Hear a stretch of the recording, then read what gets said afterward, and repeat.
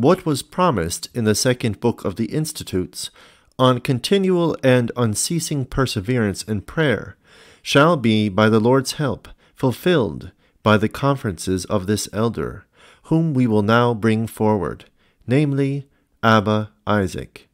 And when these have been propounded, I think that I shall have satisfied the commands of Pope Castor of blessed memory, and your wishes, O blessed Pope Leontios, and holy brother Heladios, and the length of the book in its earlier part may be excused, though, in spite of our endeavor not only to compress what had to be told into a brief discourse, but also to pass over very many points in silence, it has been extended to a greater length than we intended. For having commenced with a full discourse on various regulations, which we have thought it well to curtail for the sake of brevity, at the close the blessed Isaac spoke these words: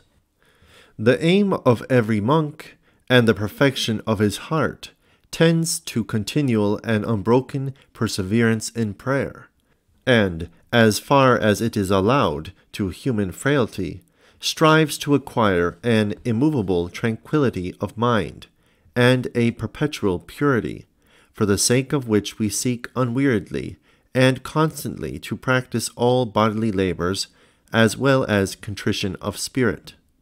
And there is between these two of a sort of reciprocal and inseparable union. For just as the crown of the building of all virtues is the perfection of prayer, so, unless everything has been united and compacted by this as its crown, it cannot possibly continue strong and stable. For lasting and continual calmness in heart, of which we are speaking, cannot be secured or consummated without them. So neither can those virtues which lay its foundations be fully gained without persistence in it. And so we shall not be able either to treat properly of the effect of prayer, or in a rapid discourse to penetrate to its main end, which is acquired by laboring at all virtues, unless, first of all, those things which for its sake must be either rejected or secured, are singly enumerated and discussed, and as the parable in the Gospel teaches, whatever concerns the building of that spiritual and most lofty tower is reckoned up and carefully considered beforehand. But yet these things, when prepared, will be of no use, nor allow the lofty height of perfection to be properly placed upon them, unless a clearance of all faults be first undertaken, and the decayed and dead rubbish of the passions be dug up, and the strong foundations of simplicity and humility be laid on the solid and, so to speak, living soil of our breast, or rather on that rock of the gospel. And by being built in this way, this tower of spiritual virtues will rise, and be able to stand unmoved, and be raised to the utmost heights of heaven, in full assurance of its stability. For if it rests on such foundations, even though heavy storms of passions break over it, though mighty torrents of persecutions beat against it like a battering ram, though a furious tempest of spiritual foes dash against it and attack it, yet not only will no ruin overtake it, but the onslaught will not injure it, even in the slightest degree. And therefore, in order that prayer may be offered up with that earnestness and purity with which it ought to be, we must by all means observe these rules. First, all anxiety about carnal things must be entirely got rid of. Next, we must leave no room for not merely the care, but even the recollection of any business affairs, and, in like manner also, must lay aside all backbitings, vain and incessant chattering, and buffoonery. Anger above all, and disturbing moroseness must be entirely destroyed, and the deadly taint of carnal lust and covetousness be torn up by the roots. And so when these and such like faults, which are also visible to the eyes of men, are entirely removed and cut off, and when such a purification and cleansing, as we spoke of, has first taken place, which is brought about by pure simplicity and innocence, then first there must be laid the second foundations of a deep humility, which may be able to support a tower that shall reach the sky. And next, the spiritual structure of the virtues must be built up upon them, and the soul kept free from all conversation and from roving thoughts, that thus it may by little and little begin to rise to the contemplation of God and to spiritual insight. For whatever our mind has been thinking of before the hour of prayer is sure to occur to us while we are praying through the activity of the memory. Wherefore, what we want to find ourselves like while we are praying, that we ought to prepare ourselves to be before the time of prayer. For the mind in prayer is formed by its previous condition, and when we are applying ourselves to prayer, the images of the same actions and words and thoughts will dance before our eyes, and make us either angry, as in our previous condition, or gloomy, or recall our former lust and business, or make us shake with foolish laughter, which I am ashamed to speak of, at some silly joke, or smile at some action, or fly back to our previous conversation. And therefore, if we do not want anything to haunt us while we are praying, we should be careful before our prayer to exclude it from the shrine of our heart, that we may thus fulfill the Apostle's injunction, pray without ceasing, and in every place lifting up holy hands without wrath or disputing. For otherwise we shall not be able to carry out that charge unless our mind, purified from all stains of sin and given over to virtue as to its natural good, feed on the continual contemplation of Almighty God. For the nature of the soul is not inaptly compared to a very fine feather, or very light wing, which, if it had not been damaged or affected by being spoilt by any moisture falling on it from without, is borne aloft almost naturally to the heights of heaven by the lightness of its nature and the aid of the slightest breath. But if it is weighted by any moisture falling upon it and penetrating into it, it will not only not be carried away by its natural lightness into any aerial flights, but will actually be borne down to the depths of earth by the weight of the moisture it has received. So also our soul, if it is not weighted with faults that touch it, and the cares of this world, or damaged by the moisture of injurious lusts, will be raised, as it were, by the natural blessing of its own purity, and borne aloft to the heights by the light breath of spiritual meditation, and leaving things low and earthly, will be transported to those that are heavenly and invisible. Wherefore we are well warned by the Lord's command, "Take heed that your hearts be not weighed down by surfeiting and drunkenness and the cares of this world." And therefore, if we want our prayers to reach not only the sky, but what is beyond the sky, let us be careful to reduce our soul, purged from all earthly faults, and purified from every stain,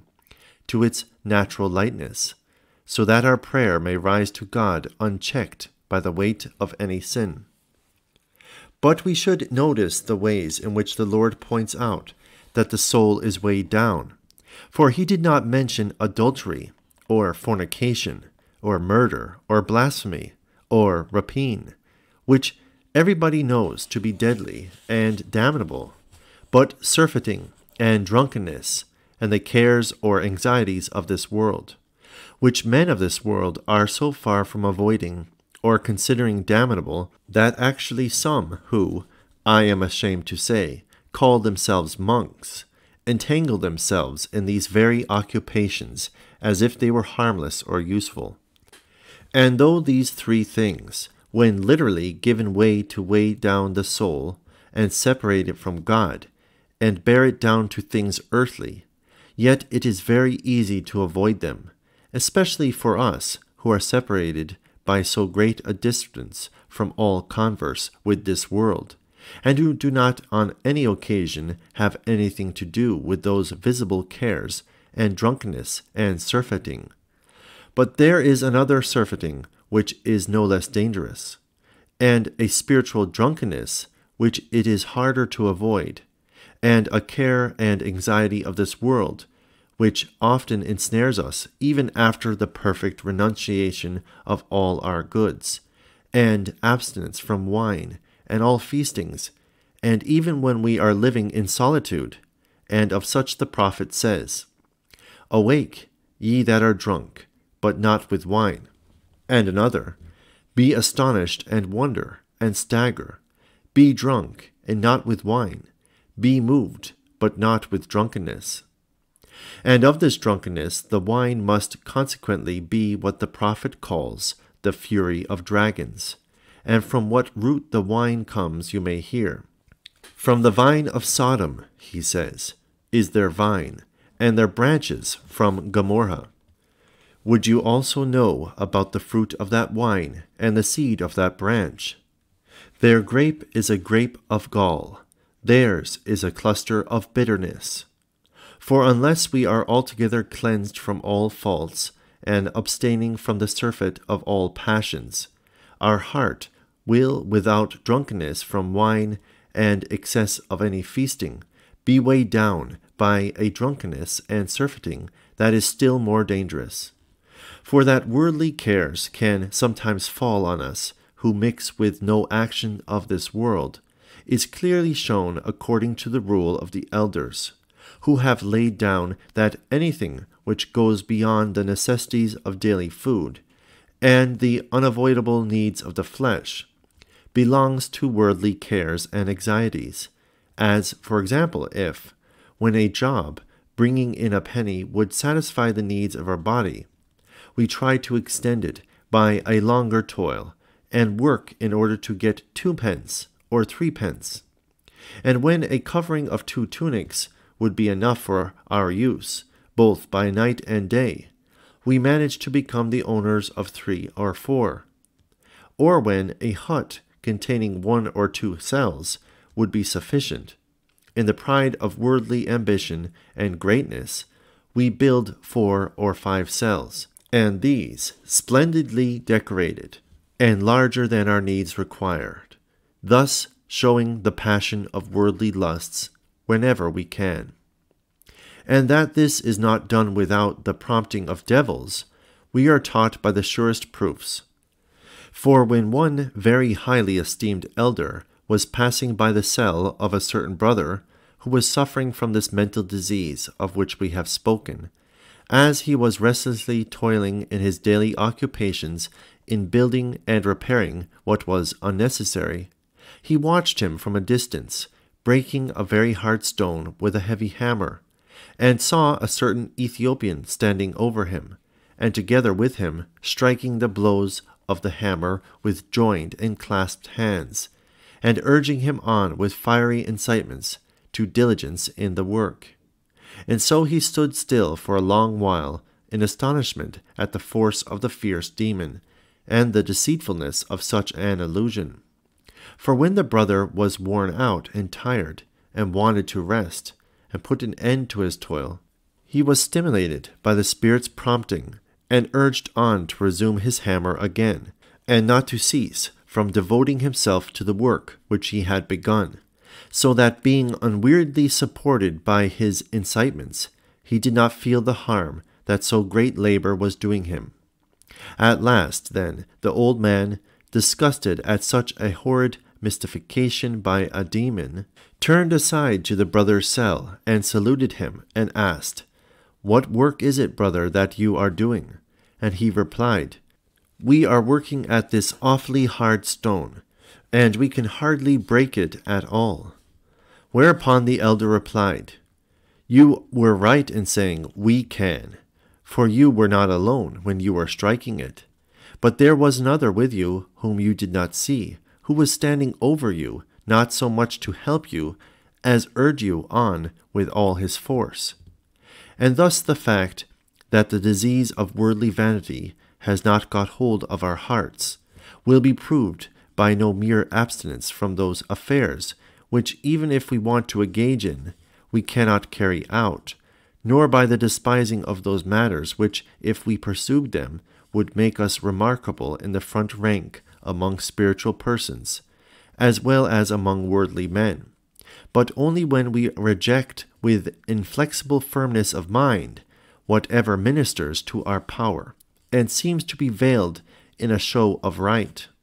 And in reality, these things which seem trivial and of no consequence, and which we see to be permitted indifferently by those who belong to our calling,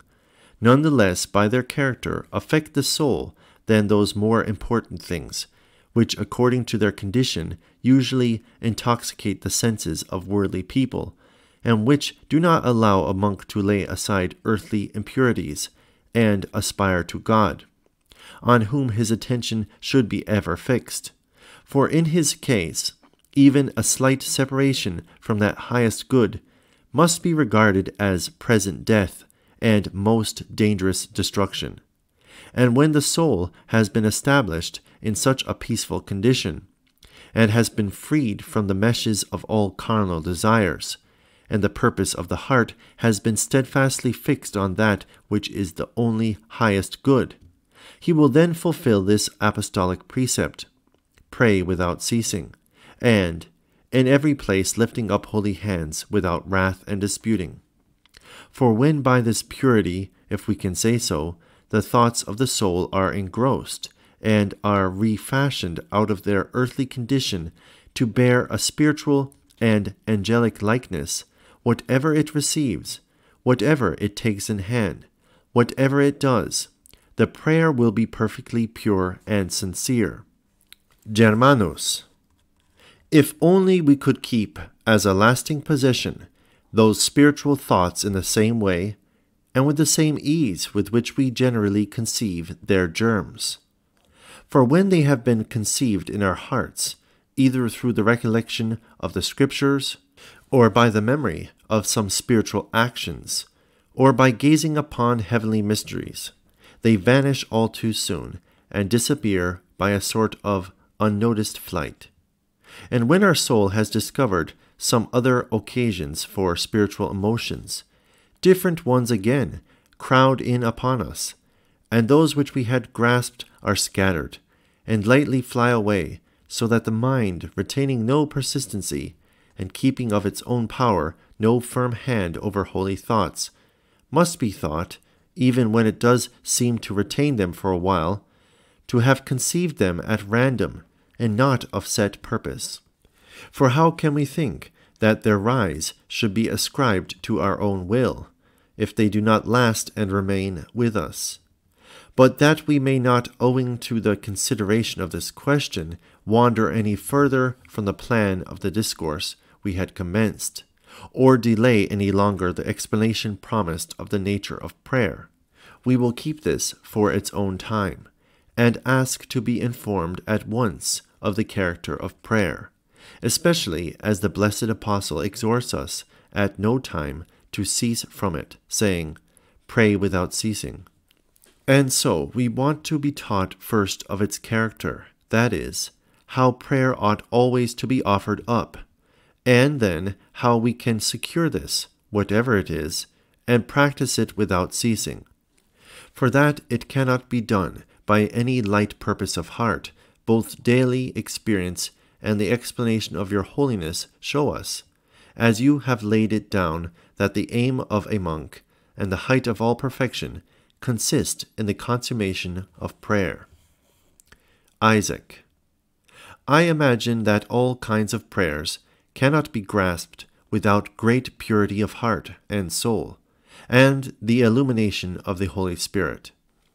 For there are as many of them as there can be conditions and characters produced in one soul, or rather in all souls.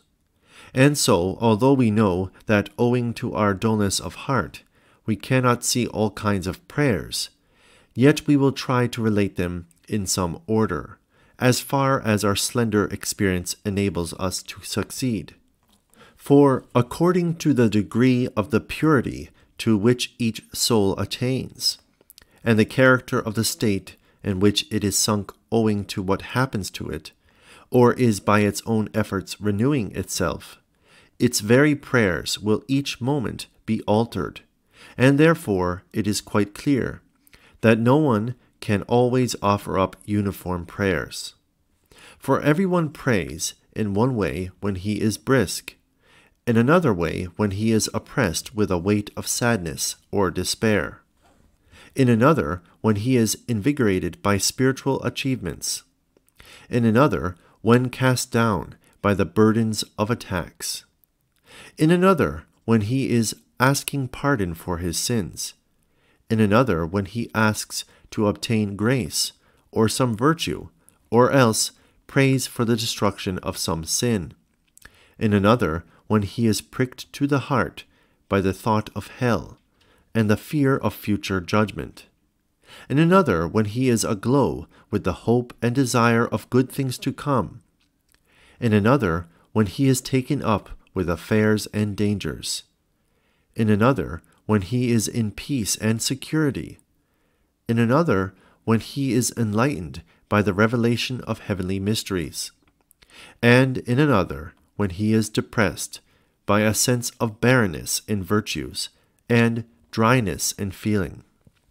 And therefore, when we have laid this down with regard to the character of prayer,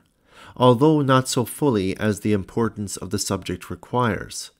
but as fully as the exigencies of time permit, and at any rate as our slender abilities admit, and our dullness of heart enables us, a still greater difficulty now awaits us, namely, to expound one by one the different kinds of prayer, which the Apostle divides in a fourfold manner, when he says as follows: I exhort therefore, first of all, that supplications, prayers, intercessions, thanksgivings be made. And we cannot possibly doubt that this division was not idly made by the Apostle. And to begin with, we must investigate what is meant by supplication, by prayer,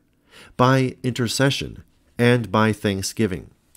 Next we must inquire whether these four kinds are to be taken in hand by him who prays all at once. That is, are they all to be joined together in every prayer, or whether they are to be offered up in turns and one by one, as, for instance, ought at one time supplications, at another prayers, at another intercessions, and at another thanksgivings to be offered. Or should one man present to God supplications, another prayers, another intercessions, another thanksgivings, in accordance with that measure of age to which each soul is advancing by earnestness of purpose. And so to begin with, we must consider the actual force of the names and words, and discuss what is the difference between prayer and supplication and intercession. Then in like manner we must investigate whether they are to be offered separately or all together. And in the third place we must examine whether the particular order which is thus arranged by the Apostle's authority has anything further to teach the hearer, or whether the distinction simply is to be taken, and it should be considered that they were arranged by him indifferently in such a way, a thing which seems to me utterly absurd. For one must not believe that the Holy Spirit uttered anything casually or without reason through the Apostle.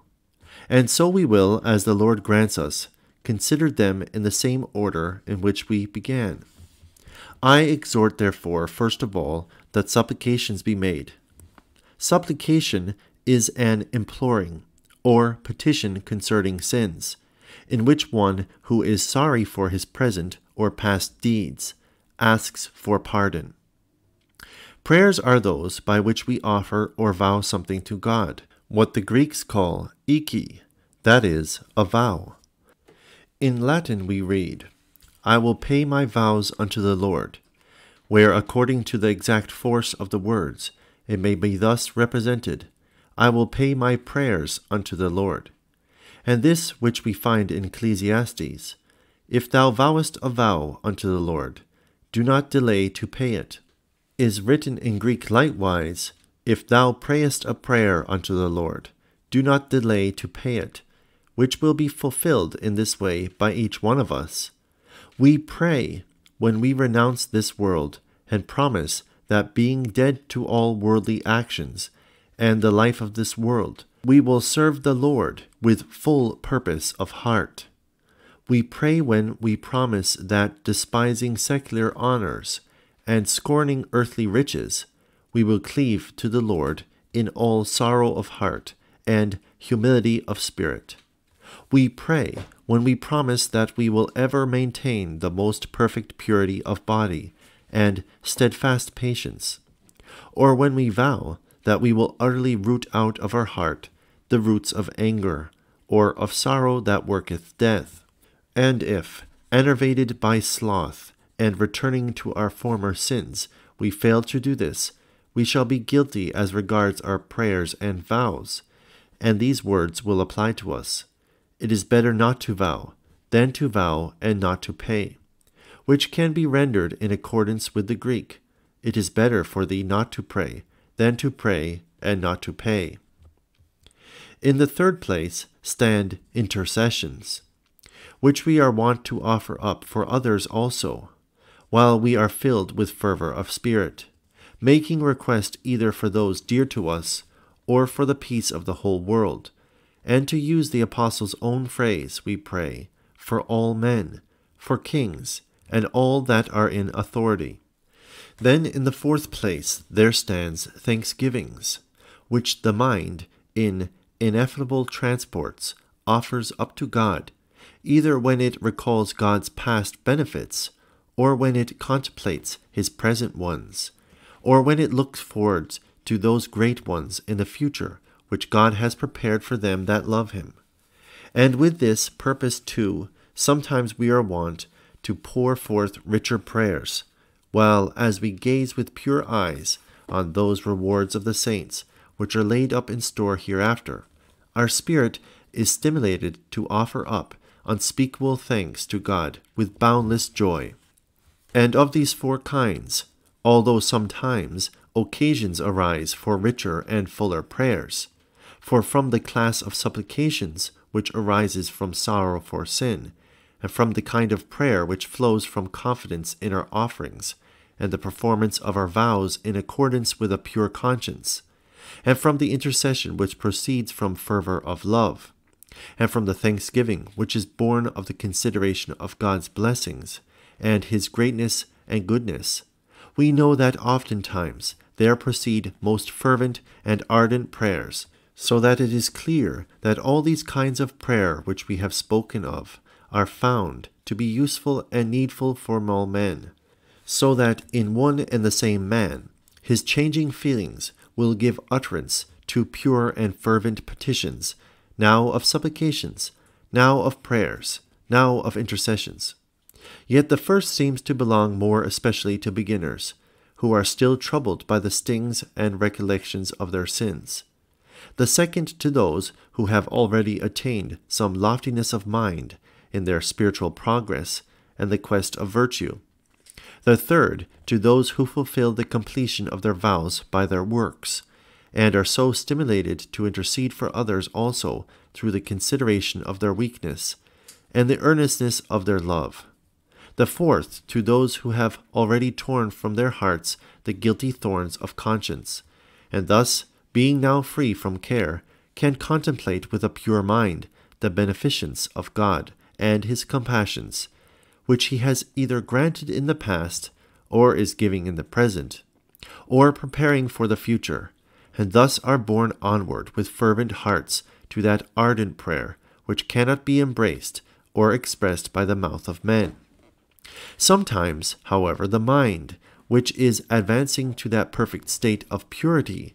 and which is already beginning to be established in it, will take in all these at one and the same time, and like some incomprehensible and all-devouring flame, dart through them all, and offer up to God inexpressible prayers of the purest force, which the Spirit itself, intervening with groanings that cannot be uttered, while we ourselves understand not, pours forth to God, grasping at that hour, and ineffably pouring forth in its supplications things so great that they cannot be uttered with the mouth, nor even at any other time be recollected by the mind. And thence it comes that, in whatever degree any one stands, he is found sometimes to offer up pure and devout prayers,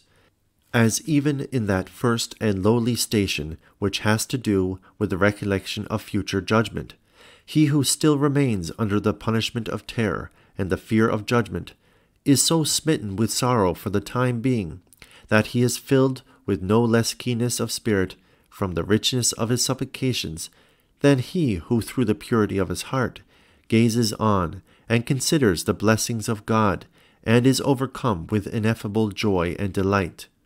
For as the Lord himself says, he begins to love the more, who knows that he has been forgiven the more. Yet we ought, by advancing in life and attaining to virtue, to aim rather to those kinds of prayer which are poured forth either from the contemplation of the good things to come, or from fervor of love, or which at least, to speak more humbling, and accordance with the measure of beginners, arise for the acquirement of some virtue, or the extinction of some fault. For otherwise we shall not possibly attain to those sublimer kinds of supplication of which we spoke, unless our mind has been little by little, and by degrees, raised through the regular course of those intercessions. These 4 kinds of supplication the Lord himself, by his own example, vouchsafed to originate for us, so that in this too he might fulfill that which was said of him, which Jesus began both to do and to teach. For he made use of the class of supplication when he said, Father, if it be possible, let this cup pass from me. Or this, which is chanted in his person in the psalm, my God, look upon me. Why hast thou forsaken me? And others like it. It is prayer where he says, I have magnified thee upon the earth. I have finished the work which thou gavest me to do. And this, and for their sakes I sanctify myself, that they also may be sanctified in the truth. It is intercession when he says, Father, those whom thou hast given me, I will that they also may be with me, that they may see my glory which thou hast given me. Or, at any rate, when he says, Father, forgive them, for they know not what they do. It is thanksgiving when he says, I confess to thee, Father, Lord of heaven and earth, that thou hast hid these things from the wise and prudent, and hast revealed them unto babes. Even so, Father, for so it seemed good in thy sight. Or at least when he says, Father, I thank thee that thou hast heard me, but I knew that thou hearest me always. But though our Lord made a distinction between these 4 kinds of prayers, as to be offered separately, and one by one, according to the scheme which ye know of, yet that they can all be embraced in a perfect prayer at one and the same time, he showed by his own example, in that prayer which at the close of St. John's Gospel we read that he offered up with such fullness, from the words of which, as it is too long to repeat all, the careful inquirer can discover by the order of the passage that this is so. And the Apostle also, in his epistle to the Philippians, has expressed the same meaning, by putting these 4 kinds of prayer in a slightly different order, and has shown that they ought sometimes to be offered together in the fervor of a single prayer, saying as follows, But in everything, by prayer and supplication, with thanksgiving, let your requests be made known unto God. And by this he wanted us especially to understand that in prayer and supplication thanksgiving ought to be mingled with our requests. And so there follows after these different kinds of supplication a still more sublime and exalted condition, which is brought about by the contemplation of God alone, and by fervent love, by which the mind, transporting and flinging itself into love for Him, addresses God most familiarly as its own Father, with a piety of its own. And that we ought earnestly to seek after this condition, the formula of the Lord's Prayer teaches us, saying, Our Father. When then we confess with our own mouths that the God and Lord of the universe is our Father, we profess forthwith that we have been called from our condition as slaves to the adoption of sons, adding next, which art in heaven, that by shunning with the utmost horror all lingering in this present life, which we pass upon this earth as a pilgrimage, and what separates us by a great distance from our Father, we may the rather hasten with all eagerness to that country where we confess that our Father dwells, and may not allow any of this kind, which would make us unworthy of this our profession and the dignity of an adoption of this kind, and so deprive us as a disgrace of our Father's inheritance, and make us incur the wrath of His justice and severity. To which state and condition of sonship, when we have advanced, we shall forthwith be inflamed with the piety which belongs to good sons, so that we shall bend all our energies to the advance not of our own profit, but of our Father's glory, saying to Him, Hallowed be Thy name, testifying that our desire and our joy is His glory, becoming imitators of Him who said, He who speaketh of himself seeketh his own glory, but he who seeks the glory of Him who sent him, the same is true, and there is no unrighteousness in him. Finally, the chosen vessel, being filled with this feeling, wished that he could be anathema for Christ, if only the people belonging to him might be increased and multiplied, and the salvation of the whole nation of Israel accrue to the glory of his Father.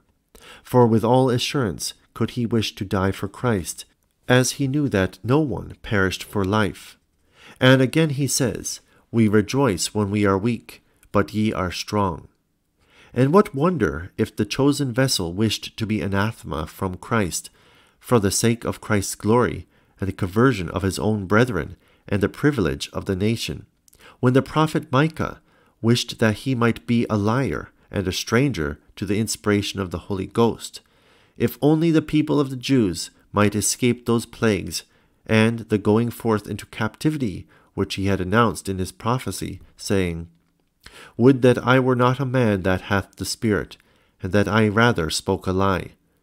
to pass over that wish of the lawgiver, who did not refuse to die together with his brethren who were doomed to death, saying,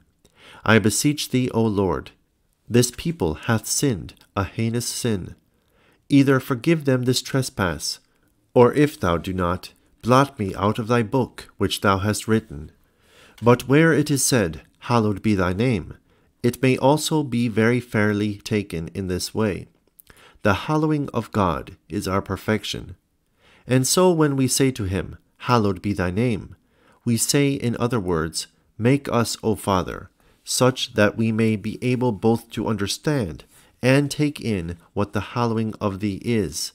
or at any rate that thou mayest be seen to be hallowed in our spiritual converse. And this is effectually fulfilled in our case when men see our good works and glorify our Father which is in heaven. The second petition of the pure heart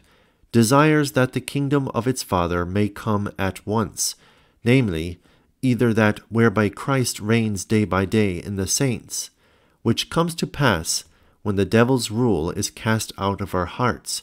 by the destruction of foul sins, and God begins to hold sway over us by the sweet odor of virtues. And fornication being overcome, charity reigns in our hearts, together with tranquility, when rage is conquered, and humility, when pride is trampled underfoot, or else that which is promised in due time to all who are perfect, and to all the sons of God, when it will be said to them by Christ, Come ye blessed of my Father, inherit the kingdom prepared for you from the foundation of the world. As the heart, with fixed and steadfast gaze, so to speak, yearns and longs for it, and says to him, Thy kingdom come. For it knows, by the witness of its own conscience, that when he shall appear, it will presently share his lot. For no guilty person would dare either to say or to wish for this, for no one would want to face the tribunal of the judge, who knew that at his coming he would forthwith receive not the prize or reward of his merits, but only punishment. The third petition is that of sons. Thy will be done, as in heaven, so on earth. There can now be no grander prayer than to wish that earthly things may be made equal with things heavenly. For what else is it to say, Thy will be done, as in heaven so on earth, than to ask that men may be like angels, and that as God's will is ever fulfilled by them in heaven, so also all those who are on earth may do not their own, but his will. This too no one could say from the heart, but only one who believed that God disposes for our good all things which are seen, whether fortunate or unfortunate, and that he is more careful and provident for our good and salvation than we ourselves are for ourselves. Or at any rate, it may be taken in this way, the will of God is the salvation of all men, according to these words of the blessed Paul, who willeth all men to be saved, and to come to the knowledge of the truth. Of which will also the prophet Isaiah says in the person of God the Father, And all thy will shall be done. When he says then, Thy will be done as in heaven so on earth, we pray in other words for this, namely, that as those who are in heaven, so also may all those who dwell on earth be saved, O Father, by the knowledge of thee. Next, give us this day our bread, which is epiosios, that is, supersubstantial, which another evangelist calls daily. The former indicates the quality of its nobility and substance, in virtue of which it is above all substances, and the loftiness of its grandeur and holiness exceeds all creatures, while the latter intimates the purpose of its use and value. For where it says daily, it shows that without it we cannot live a spiritual life for a single day. Where it says today, it shows that it must be received daily, and that yesterday's supply of it is not enough, but that it must be given to us today, also in like manner. And our daily need of it suggests to us that we ought at all times to offer up this prayer, because there is no day on which we have no need to strengthen the heart of our inner man, by eating and receiving it, although the expression used, today, may be taken to apply to this present life. That is, while we are living in this world, supply us with this bread. For we know that it will be given to those who deserve it by thee hereafter. But we ask that thou wouldest grant it to us today, because unless it has been vouchsafed to a man to receive it in this life, he will never be partaker of it in that. And forgive us our debts, as we also forgive our debtors. O unspeakable mercy of God, which has not only given us a form of prayer, and taught us a system of life acceptable to him, and by the requirements of the form given, in which he charged us always to pray, has torn up the roots of both anger and sorrow, but also gives to those who pray an opportunity, and reveals to them a way by which they may move a merciful and kindly judgment of God to be pronounced over them, and which somehow gives us a power by which we can moderate the sentence of our judge, drawing him to forgive our offenses by the example of our forgiveness, when we say to him, Forgive us as we also forgive. And so, without anxiety, and in confidence from this prayer, a man may ask for pardon of his own offenses, if he has been forgiving towards his own debtors, and not towards those of his Lord. For some of us, which is very bad, are inclined to show ourselves calm and most merciful in regard to those things which are done to God's detriment, however great the crimes may be, but to be found most hard and inexorable exactors of debts to ourselves, even in the case of the most trifling wrongs. Whoever then does not from his heart forgive his brother who has offended him, by this prayer calls down upon himself not forgiveness, but condemnation, and by his own profession asks that he himself may be judged more severely, saying, "Forgive me, as I also have forgiven." And if he is repaid according to his own request, what else will follow but that he will be punished after his own example with implacable wrath, and a sentence that cannot be remitted? And so, if we want to be judged mercifully, we ought also to be merciful towards those who have sinned against us. For only so much will be remitted to us as we have remitted to those who have injured us, however spitefully. And some, dreading this, when this prayer is chanted by all the people in church, silently omit this clause, for fear lest they may seem by their own utterance to bind themselves rather than to excuse themselves, as they do not understand that it is vain that they try to offer these quibbles to the judge of all men, who has willed to show us beforehand how he will judge his suppliants.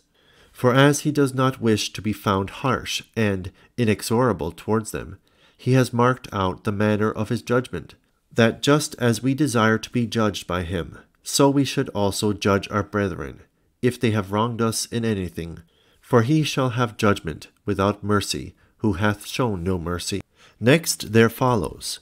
"And lead us not into temptation," on which there arises no unimportant question. For if we pray that we may not be suffered to be tempted, how then will our power of endurance be proved? According to this text, "Everyone who is not tempted is not proved." And again, "Blessed is the man that endureth temptation."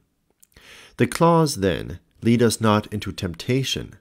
does not mean this, namely, do not permit us ever to be tempted, but do not permit us, when we fall into temptation, to be overcome.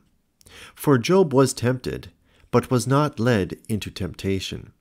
For he did not ascribe folly to God, nor blasphemy, nor with impious mouth did he yield to that wish of the tempter toward which he was drawn. Abraham was tempted, Joseph was tempted, but neither of them was led into temptation, for neither of them yielded his consent to the tempter. Next there follows, "But deliver us from evil." That is, do not suffer us to be tempted by the devil above that we are able, but make with the temptation a way also of escape, that we may be able to bear it. You see then what is the method and form of prayer proposed to us by the judge himself, who is to be prayed to by it, a form in which there is contained no petition for riches, no thought of honors, no request for power and might, no mention of bodily health and of temporal life. For he who is the author of eternity would have men ask of him nothing uncertain, nothing paltry, and nothing temporal. And so a man will offer the greatest insult to his majesty and bounty, if he leaves on one side these eternal petitions, and chooses rather to ask of him something transitory and uncertain, and will also incur the indignation rather than the propitiation of the judge by the pettiness of his prayer. This prayer, then, though it seems to contain all the fullness of perfection, as being what was originated and appointed by the Lord's own authority, yet lifts those to whom it belongs to that still higher condition of which we spoke above, and carries them on by a loftier stage to that ardent prayer which is known and tried by but very few, and which, to speak more truly, is ineffable, which transcends all human thoughts, and is distinguished, I will not say by any sound of the voice, but by no movement of the tongue, or utterance of the words, but which the mind, enlightened by the infusion of that heavenly light, describes in no human and confined language, but pours forth richly, as from a copious fountain, in an accumulation of thoughts, and ineffably utters to God, expressing in the shortest possible space of time such great things that the mind, when it returns to its usual condition, cannot easily utter or relate. And this condition our Lord also similarly prefigured by the form of those supplications which, when he retired alone in the mountain, he is said to have poured forth in silence, and when being in an agony of prayer he shed forth even drops of blood, as an example of a purpose which it is hard to imitate. But who is able, with whatever experience he may be endowed, to give a sufficient account of the varieties and reasons and grounds of conviction by which the mind is inflamed and set on fire, and incited to pure and most fervent prayers?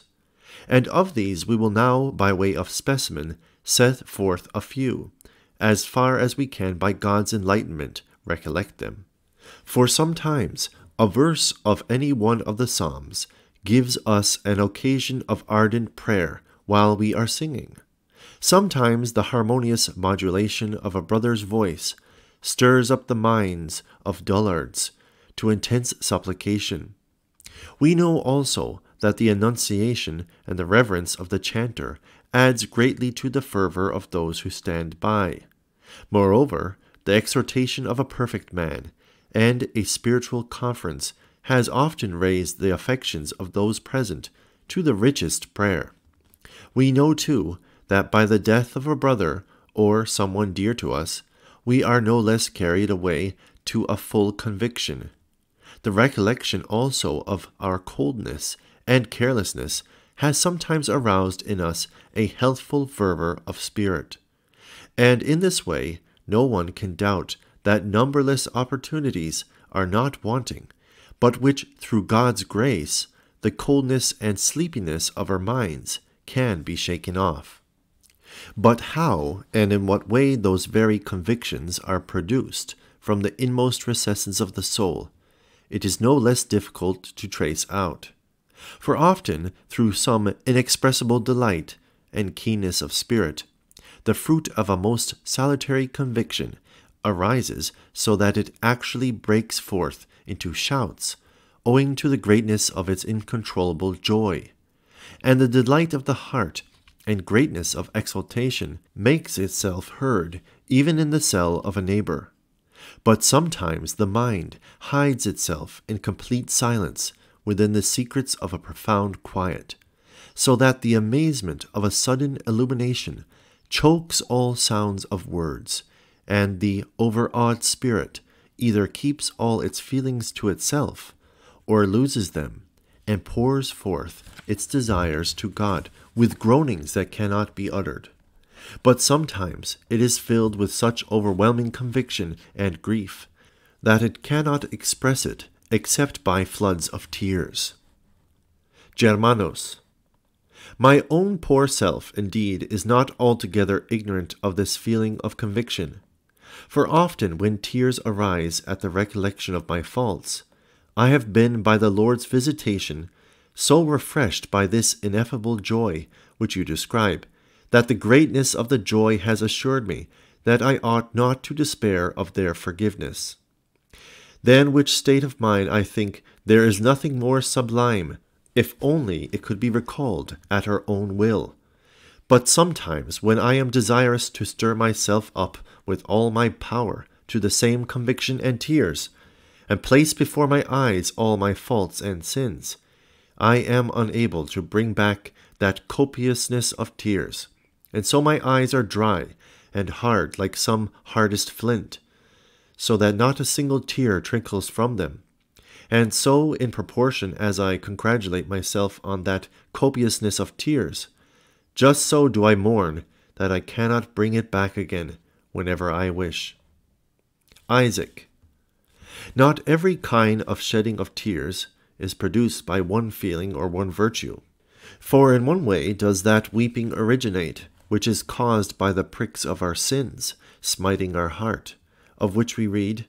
I have labored in my groanings. Every night I will wash my bed. I will water my couch with my tears. And again, let tears run down like a torrent day and night. Give thyself no rest, and let not the apple of thine eye cease. And another that which arises from the contemplation of eternal good things, and the desire of that future glory, owing to it even richer wellsprings of tears burst forth from uncontrollable delights and boundless exultation, while our soul is athirst for the mighty living God, saying, When shall I come and appear before the presence of God? My tears have been my meat day and night, declaring with daily crying and lamentation, Woe is me, that my sojourning is prolonged, and too long hath my soul been a sojourner. In another way do the tears flow forth, which without any conscience of deadly sin, yet still proceed from the fear of hell, and the recollection of that terrible judgment, with the terror of which the prophet was smitten, and prayed to God, saying, Enter not into judgment with thy servant, for in thy sight shall no man living be justified. There is too another kind of tears, which are caused not by knowledge of oneself, but by the hardness and sins of others, whereby Samuel is described as having wept for Saul, and both the Lord in the Gospel and Jeremiah in former days for the city of Jerusalem, the latter thus saying, O that my head were water and my eyes a fountain of tears, and I will weep day and night for the stain of the daughter of my people. Or also such as were those tears of which we hear in the 101st Psalm. For I have eaten ashes for my bread, and mingled my cup with weeping. And these were certainly not caused by the same feeling as those which arise in the 6th Psalm from the person of the penitent, but were due to the anxieties of this life and its distresses and losses, by which the righteous who are living in this world are oppressed. And this is clearly shown not only by the words of the psalm itself, but also by its title, which runs as follows in the character of that poor person, of whom it is said in the Gospel, that blessed are the poor in spirit, for theirs is the kingdom of heaven. A prayer of the poor when he was in distress, and poured forth his prayer to God. From these tears, those are vastly different which are squeezed out from dry eyes, while the heart is hard.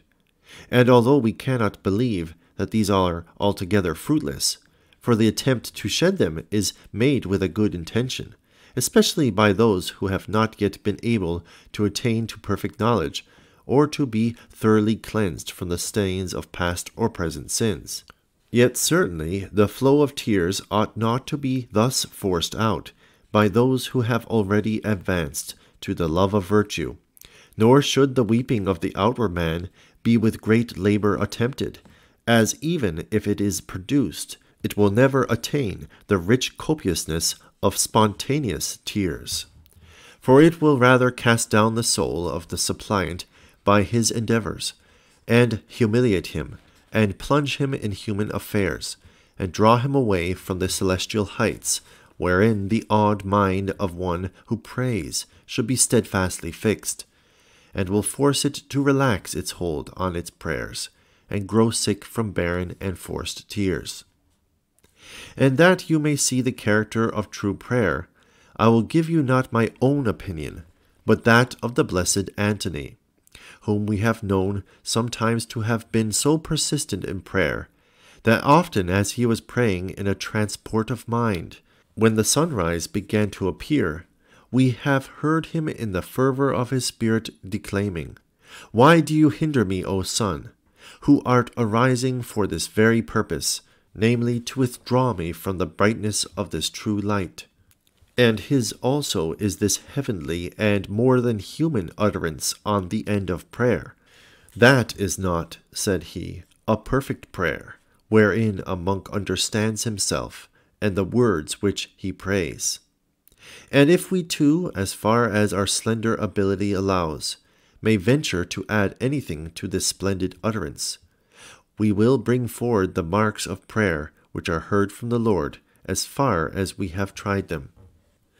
When, while we are praying, no hesitation intervenes and breaks down the confidence of our petition by a sort of despair, but we feel that by pouring forth our prayer, we have obtained what we are asking for, we have no doubt that our prayers have effectually reached God. For so far will one be heard and obtain an answer, as he believes that he is regarded by God, and that God can grant it. For the saying of our Lord cannot be retracted, Whatsoever ye ask when ye pray, believe that you shall receive, and they shall come to you. Germanos,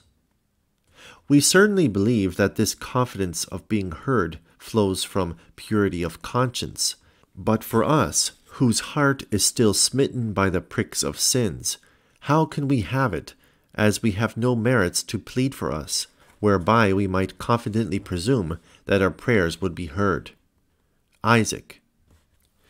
that there are different reasons for prayer being heard in accordance with the varied and changing condition of souls, the words of the Gospels and of the prophets teach us.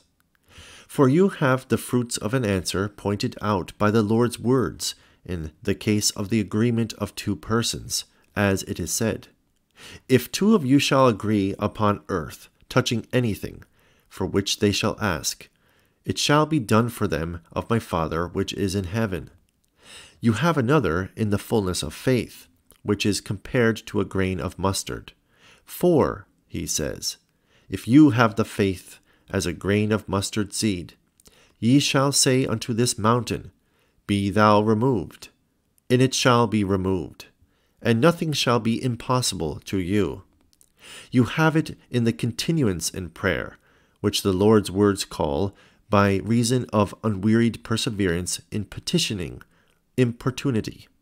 For verily I say unto you, that if not because of his friendship, yet because of his importunity, he will rise and give him as much as he needs. You have in it in the fruits of almsgiving. Shut up alms in the heart of the poor, and it shall pray for thee in the time of tribulation. You have it in the purifying of life and in works of mercy, as it is said, Loose the bands of wickedness unto the bundles that oppress.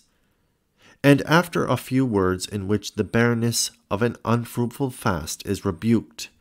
then he says, Thou shalt call, and the Lord shall hear thee. Thou shalt cry, and he shall say, Here am I.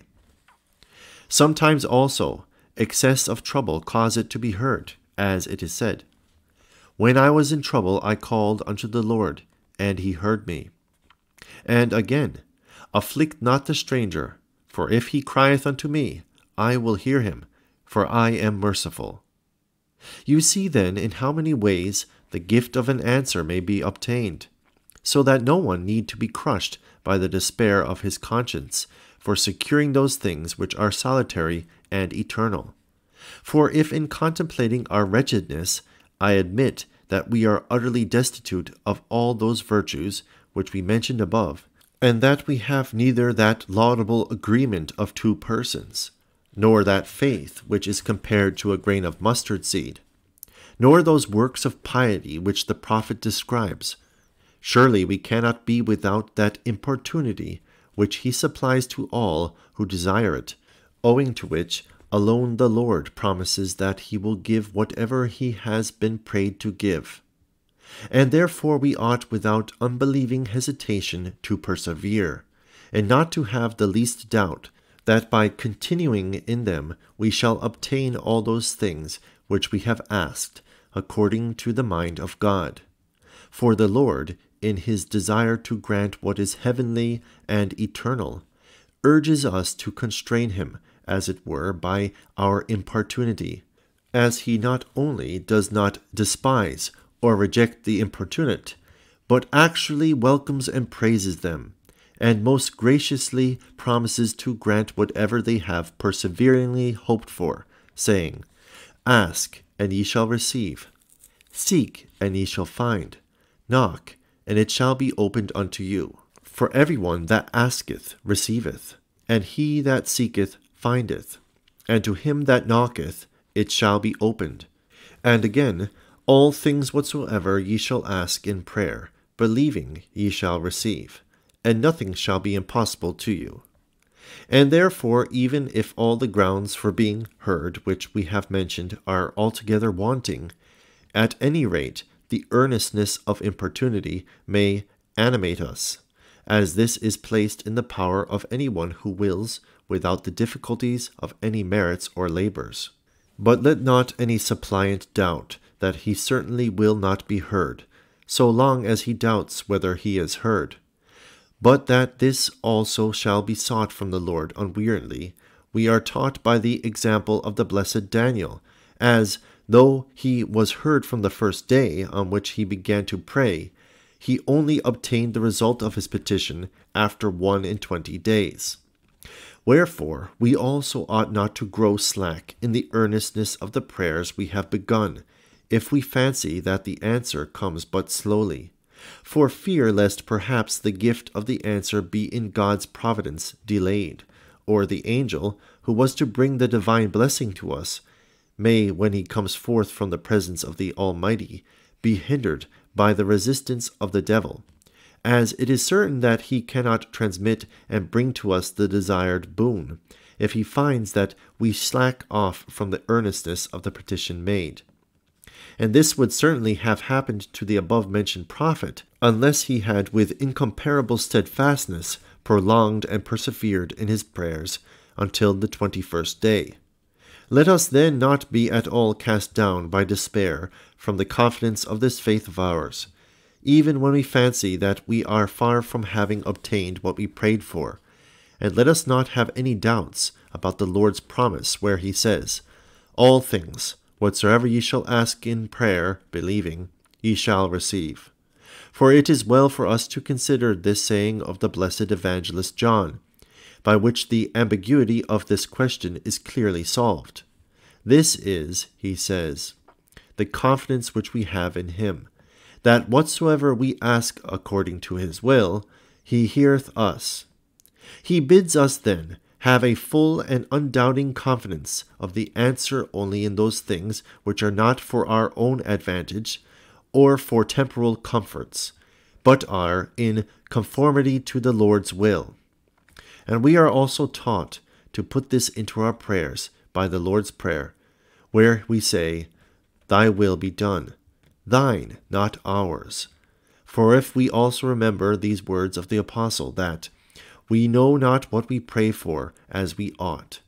we shall see that we sometimes ask for things opposed to our salvation, and that we are most providentially refused our requests by him who sees what is good for us with greater right and truth than we can. And it is clear that this also happened to the teacher of the Gentiles, when he prayed that the messenger of Satan, who had been for his good, allowed by the Lord's will to buffet him, might be removed, saying, For which I besought the Lord thrice, that he might depart from me. And he said unto me, My grace is sufficient for thee, for strength is made perfect in weakness. And this feeling even our Lord expressed, when he prayed in the character of man which he had taken, that he might give us a form of prayer, as other things also by his example, saying thus, Father, if it be possible, let this cup pass from me. Nevertheless, not as I will, but as thou wilt. Though certainly his will was not discordant with his Father's will, for he had come to save what was lost, and to give his life a ransom for many, as he himself says, No man taketh my life from me, but I lay it down of myself. I have power to lay it down, and I have power to take it again.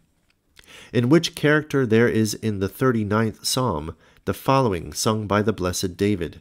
of the unity of will which he ever maintained with the Father. To do thy will, O my God, I am willing. For even if we read of the Father, for God so loved the world that he gave his only begotten Son, we find none the less of the Son, who gave himself for our sins. And as it is said of the one, who spared not his own Son, but gave him for all of us, so it is written of the other, he was offered because he himself willed it. And it is shown that the will of the Father and of the Son is in all things one, so that even in the actual mystery of the Lord's resurrection we are taught that there was no discord of operation. For just as the blessed apostle declares that the Father brought about the resurrection of his body, saying, "And God the Father who raised him from the dead," so also the Son testifies that he himself will raise again the temple of his body, saying, "Destroy this temple, and in 3 days I will raise it up again." And therefore, we being instructed by all these examples of our Lord which have been enumerated, ought to end our supplications also with this same prayer, and always to subjoin this clause to all our petitions. Nevertheless, not as I will, but as thou wilt. But it is clear enough that one who does not pray with attention of mind cannot observe that threefold reverence which is usually practiced in the assemblies of the brethren at the close of service. Before all things, however, we ought most carefully to observe the evangelic precept, which tells us to enter into our chamber and shut the door and pray to our Father, which may be fulfilled by us as follows. We pray within our chamber, when removing our hearts inwardly from the din of all thoughts and anxieties. We disclose our prayers in secret, and in closest intercourse to the Lord. We pray with closed doors, when with closed lips and complete silence we pray to the Searcher, not of words, but of hearts. We pray in secret, when from the heart and fervent mind we disclose our petitions to God alone, so that no hostile powers are even able to discover the character of our petition. Wherefore we should pray in complete silence, not only to avoid distracting the brethren standing near by our prayers, or louder utterances, and disturbing the thoughts of those who are praying, but also that purport of our petition may be concealed from our enemies, who are especially on the watch against us while we are praying. For so we shall fulfill this injunction, "Keep the doors of thy mouth from her who sleepeth in thy bosom." Wherefore we ought to pray often but briefly, lest if we are long about it, our crafty foe may succeed in implanting something in our heart. For that is the true sacrifice, as the sacrifice of God is a broken spirit. This is the salutary offering. These are pure drink offerings. That is the sacrifice of righteousness, the sacrifice of praise. These are true and fat victims, holocausts full of marrow, which are offered by contrite and humble hearts, and which those who practice this control and fervor of spirit, of which we have spoken, with effectual power can sing. Let my prayer be set forth in thy sight as incense. Let the lifting up of my hands be an evening sacrifice. But the approach of the right hour and of night warns us that we ought with fitting devotion to do this very thing, of which, as our slender ability allowed, we seem to have propounded a great deal, and to have prolonged our conference considerably, though we believe that we have discoursed very little, when the magnificence and difficulty of the subject are taken into account. With these words of the holy Isaac, we were dazzled rather than satisfied, and after evening service had been held, rested our limbs for a short time, and intending at the first dawn again to return under promise of a fuller discussion, departed, rejoicing over the acquisition of these precepts, as well as over the assurance of his promises,